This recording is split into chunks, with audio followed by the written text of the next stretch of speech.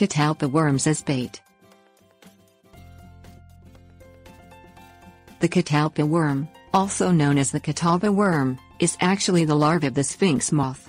Reaching up to 3 inches in length, the black and green striped caterpillar infests catalpa trees and is a much desired bait among fishermen. Catalpa worm life cycle. The catalpa sphinx pupae emerge from overwintering soil in spring. The moths mate and lay 100 to 1,000 eggs under catalpa leaves on which the newly hatched caterpillars feed and skeletonize. Their total life cycle is some 6 weeks, with 3 to 4 generations occurring within a season. Fishing bait.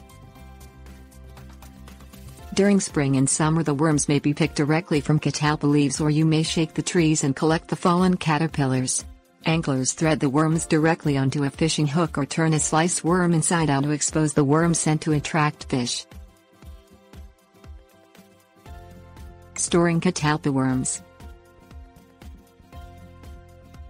To preserve catalpa worms, anglers store them in containers in the fridge. For longer-term storage, the worms can be layered in cornmeal or sawdust within a suitable container and placed in a freezer for later thawing.